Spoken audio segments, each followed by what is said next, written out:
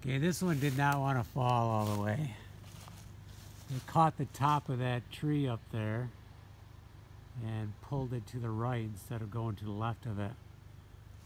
So what we're probably going to do is wait till next trip, hook the skidder on here with the choker all the way around on the other side, almost all the way, wrapping this way so it pulls it like this and over. And then it might come sliding right down through the middle there, which then we'll be taking down some of these trees later.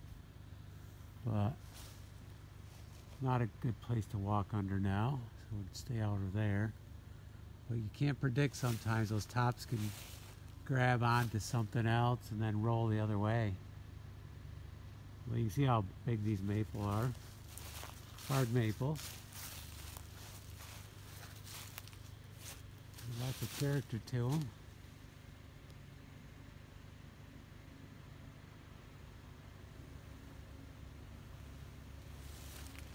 And you can see these are probably from tap holes.